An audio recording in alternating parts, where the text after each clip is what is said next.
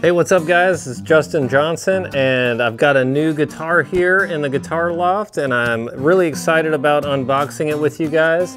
This is from a company called Cort, and you may or may not know or be familiar with Cort, but they are actually one of the largest guitar manufacturers in the world. And if you have never actually played a Cort, you've probably played a guitar that Cort has made. They work with a lot of the biggest names in the guitar industry, and I think they're known for making some very affordable guitars. They also make some really killer guitars, and I've got one of them right here in this box. So without any further delay, let me get into this box and let's see what we got in here.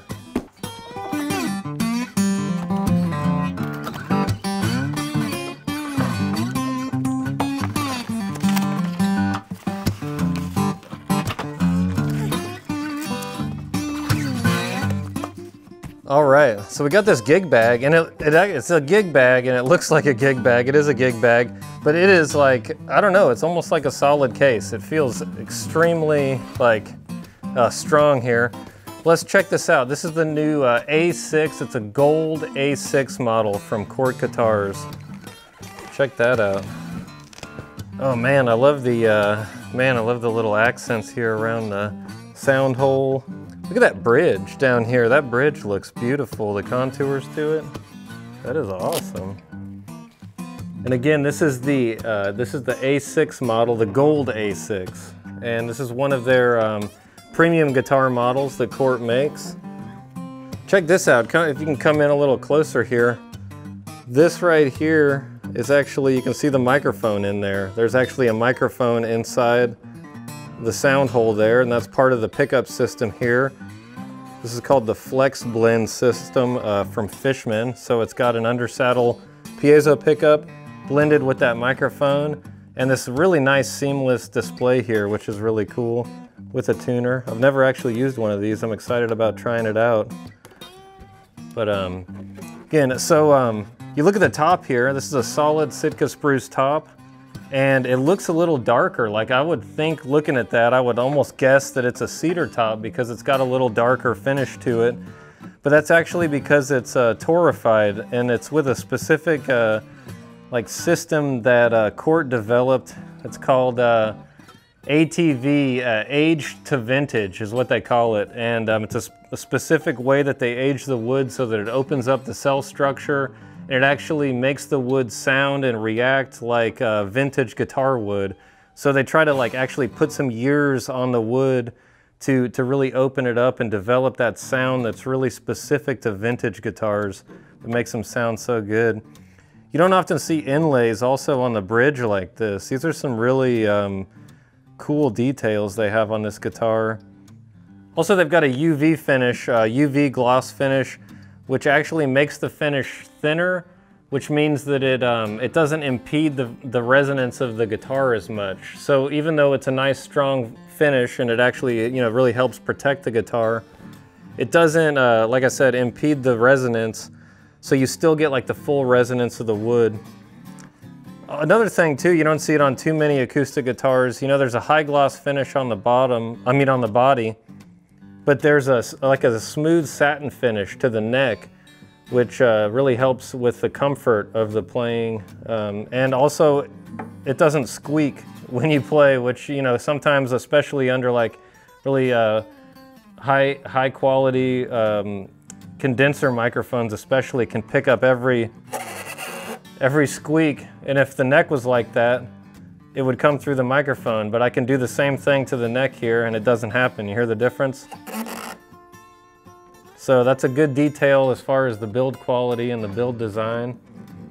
And we've got bone nut and a bone saddle too. So just like they used to do it back in the day, really high quality woods, really high quality materials, ebony fretboard, solid mahogany back and sides. And man, it just looks and feels beautiful. Let's hear what it sounds like. All right, so I just tuned it up with this, again, this is the Flex Blend system from Fishman. And I'm gonna play it plugged in a little bit later, but right now I'm just gonna give you an idea of the acoustic sound with it. And tuning it up too, I appreciate these Grover tuners back here. Really good feeling tuners, really solid feel. And I love the way they look. They just have that kind of vintage look. Everything about this guitar is kind of like an homage to classic guitar building styles, which I really like. But yeah, let's check this out. I'm gonna start off with just finger picking, no picks, anything like that, and just see how it feels and sounds with the microphones here.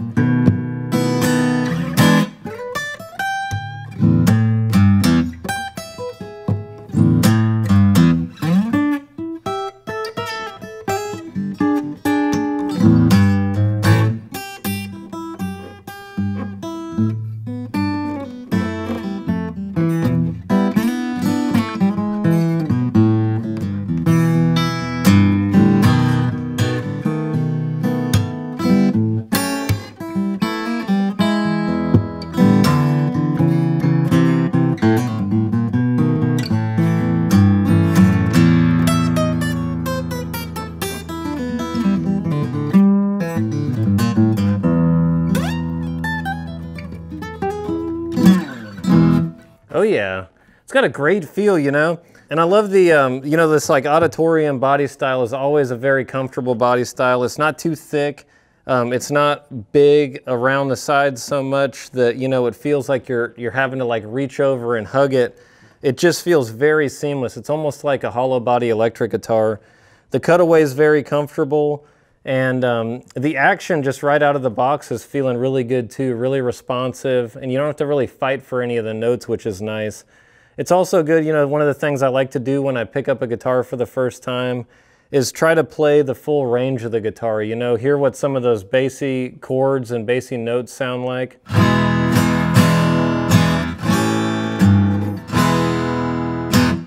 And this has enough bass to where it feels strong. But it's really, I think this one really shines with the mids and the clarity and the highs.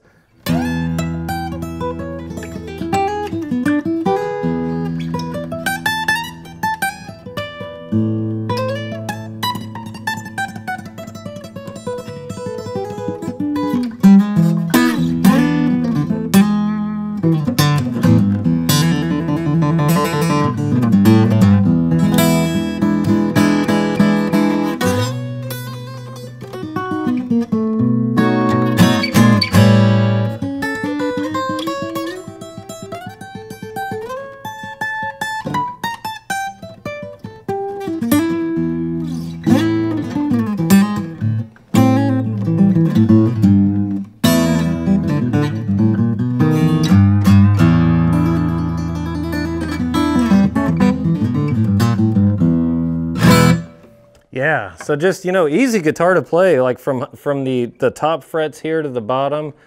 Feels like a really smooth acoustic guitar, and that's, I think, what draws a lot of people towards the auditorium style guitars, is the fact that they are just easy to play. It feels like playing an electric guitar, and man, you know, it's just really well balanced, and it does sound open. I'm trying to hear, you know, with this torrified top here, I always like guitars that have that because it does kind of bring out this like played in feel. And reading some of the specs about this guitar too, I think they tried to make it sound and feel as much like an old version of this guitar. Like if this guitar had been made 50 years ago, brand new, that this is what it would feel like now. And in addition to the age to vintage top here, they also really rounded off the frets. And you know, I read about it before playing this, and curious about what it would actually feel like. And you can even see with the frets here, and you can really feel it. It feels like someone's been playing it for years. It's like an old tool when you pick it up, and everything is kind of rounded off and comfortable under your hands. So it's a cool design element to think about putting into a guitar like that. Well, let me grab the thumb pick and the slide, and I'm going to try a little bit of a different style here on the guitar and see how it responds to maybe tuning the strings a little down low and getting some of that slinky blues vibe out of this guitar. Let's check it out.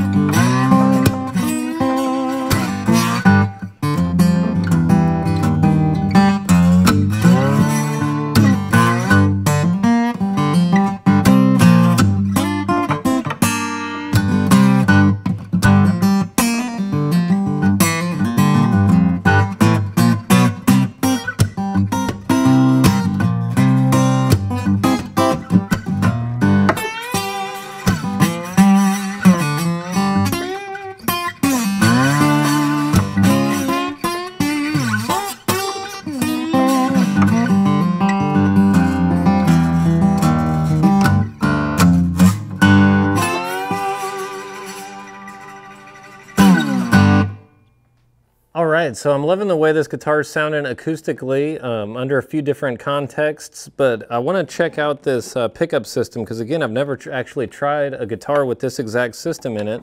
And again, this is the Fishman Flex Blend system. It's got an internal microphone, which you can see right in the sound hole. It's got an undersaddle piezo pickup, and then it's got this really nice seamless control panel right here, which even though it's only got 3 knobs and this little, looks like a little viewfinder here for the tuner, it's got a lot of functionality. So the left knob here is the tone control. If you go up and down, it controls the tone.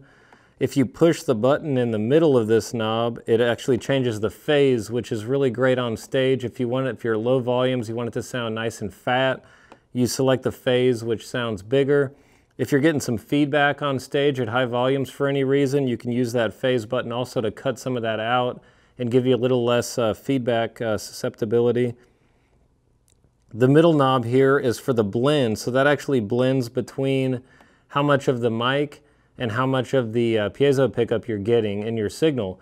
So again, the mic is great because it gives you the actual sound of the guitar. The piezo is good because it gives you this nice high end and low end sort of crisp, very controllable sound that you can blend in with that mic.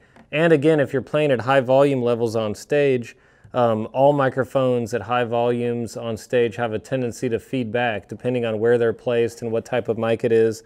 So it's good to have that piezo pickup in there to dial some of that back and just get enough of the acoustical sound of the guitar for the context of what you're playing in.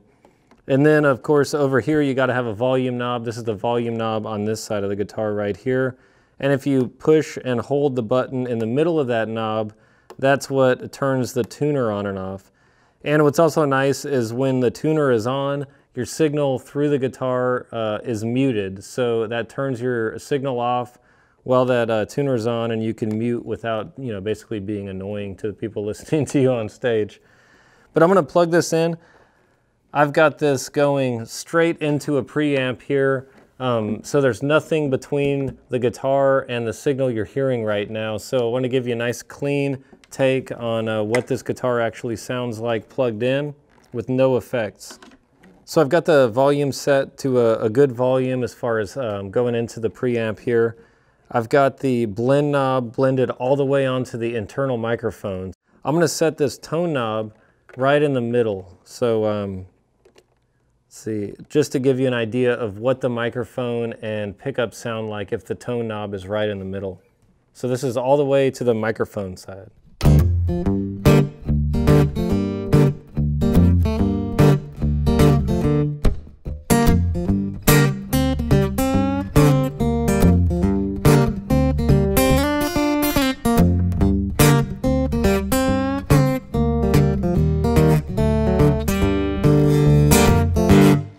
What I like to do a lot of times is move the tone knob more to the mellow side for finger picking styles like this. So I'm going to move it all the way to the mellow side of the tone.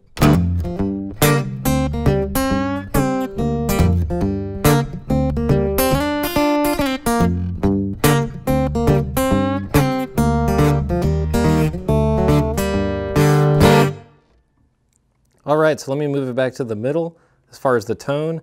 And now I'm going to move all the way to the bridge pickup. So you're not hearing the microphone anymore. This is all the bridge pickup.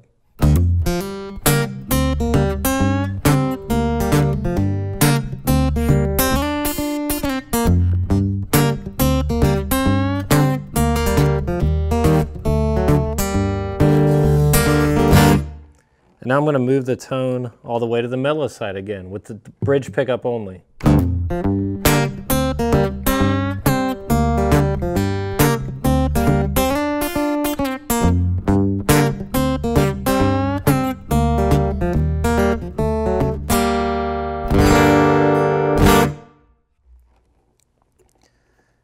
And now I'm going to move it to where the tone is right in the middle, but I'm going to set the blend to like a tasteful balance between what I feel like the mic and the piezo pickup should be at.